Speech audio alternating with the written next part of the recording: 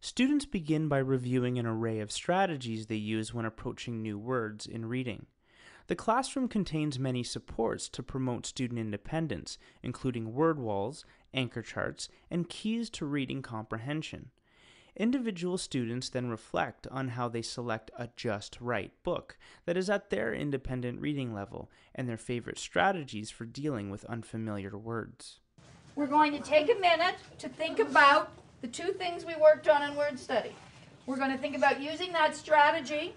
If we don't know the word, we skip and go on. I also want you to look as you're reading to see if anything in your book shows you about those ED endings. Okay? So we're going to use that strategy. We're going to use all of our key strategies. So should we go over them one more time? Sure. Quick and fast. Look up here. What's Elliot's favorite strategy? Look at the pictures. What is a good strategy when you're sounding out? Who can read it for me? Nice loud voice, Max. Cover part of the word and sound it out in chunks. I like chunks. Chunks really help me when I'm spelling. This is what we do often when we're doing making words. What do we have to do?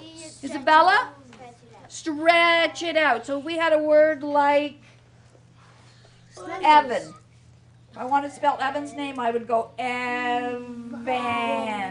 I'm stretching. This one's an important one. We're going to look for what we know inside the word. What might we find in a word that we know? Garrett? Smaller words. Smaller words? What else might we find? Max? Patterns. Patterns, good. We might find like rhyming words. Rhyming words, excellent. Little words and blends.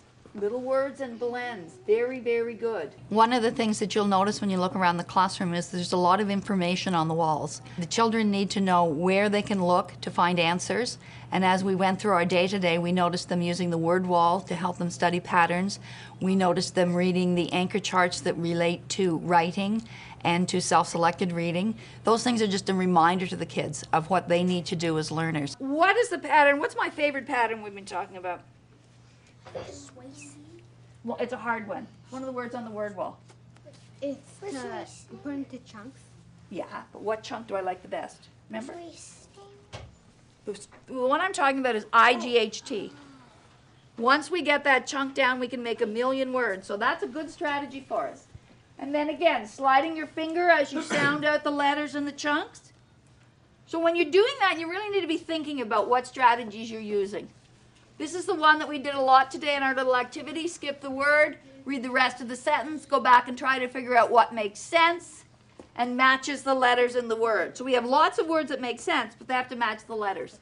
Say the first sound and think about the picture. Try another word. If the guessed word doesn't make sense, doesn't sound right, or doesn't look right. Now, right now what we're going to do, you're going to get out one of your Just Right books for reading, and you're going to be thinking as you read about what strategies are helping you. Because when we're done, you're going to come back over here and we're going to talk a little bit about those strategies again. All right, boys and girls? Good boy.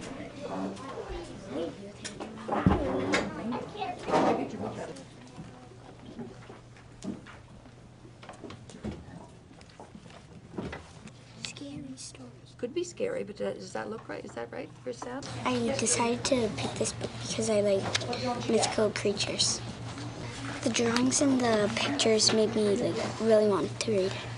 When I come across a word that I don't know, I skip it and then I go back to it and chunk it out, put it in big chunks, and then I try to figure it out. Well, I find a little tiny word inside it, and find the other words, and let's say that there's the S in it, and I know the sound of sh, so that would be a SH, so that's pretty much how I figure them out. A Just Right book is when you can read all the words and you get all of it. There isn't really hard words, but sometimes there's names that I can't pronounce, and I just sand it out, and so. I picked the book Three Bears, and I picked it because Yesterday we read a book about bears and I want to find out more about bears.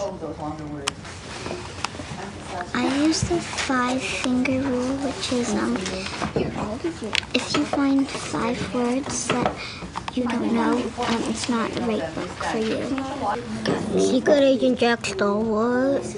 I picked it because I liked the other books in the series and it led up to this one. A Just Right book is a book that you can read without like any mistakes. I would check the word wall if I get stuck on a word.